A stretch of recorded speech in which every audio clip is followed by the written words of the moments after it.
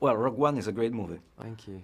And there are so many genres in this movie. Right. And how did you merge all these different genres in the movie? Well, George did it first. Like, a lot of people ask, what is it that makes something Star Wars? And the answer is, like, there's like 1,000 different things.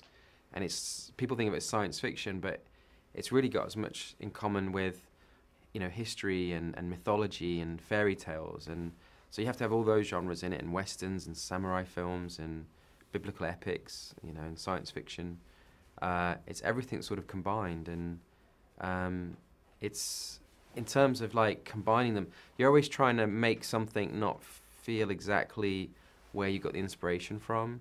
So like the opening of our film, there's Mads Mikkelsen's character. He's met by the Empire, come basically to try and take him away because he's the guy that's the genius behind the Death Star, and they need him back. And that scene is very much influenced by things like Sergio Leone and Kira Kurosawa.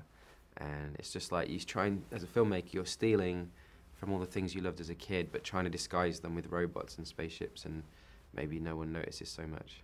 And you mentioned Akira Kurosawa, and in some ways there are many similarities with the Seven Samurai and or the Magnificent Seven, Right, as you right. like. There's even something from Apocalypse Now. It's a very realistic kind of Star Wars movie. Yeah, Apocalypse Now was actually one of the main influences. Like, when the first thing I did when we started the film was create a document with images that I felt reflected the kind of film I wanted to make. And I think probably the high score in there was Apocalypse Now, because, you know, we knew we were making this kind of battle sequences and trying to make it as realistic as we could. Yeah, I think that was very much an influence. And one of the little things we did for like an experiment was we took images from Vietnam and the Middle East and World War II combat situations, and we photoshopped the helmets and turned them into rebel helmets, and painted the guns out and put blasters in them with lasers, and you had this very, very engaging imagery that felt like the most realistic version of Star Wars you'd ever seen, and the studio saw it and responded really well to it, and were like, go make that film, and so that's what we did.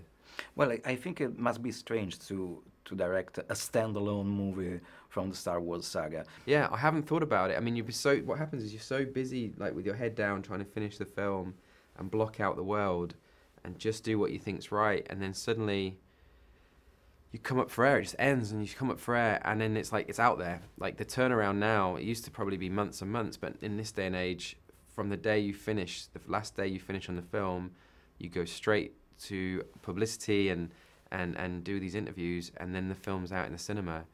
And it's kind of like a culture shock, because we've been so secretive for 2 years, and you can't tell anyone anything. And then in a split second, the whole world gets to see it, and you don't have it anymore.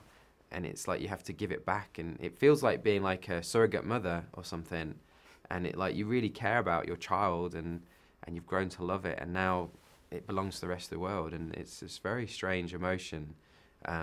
It was a massive honor to do a Star Wars film, but yeah, I would be lying if I said it's not sad that I don't get to hang out in that world anymore. It's like, it's where I grew up, and yeah, it's kind of, having not made Star Wars, there'd always be this feeling like, oh, one day maybe I could do it, maybe I could go there, but now having finished, like, you know, you're not going to get to do another one. It's like, I'll never get to go back to Star Wars, but I get to go back like an audience, like a fan, and see the other movies at some point when they come out. Thank you so much. Thank you, thanks.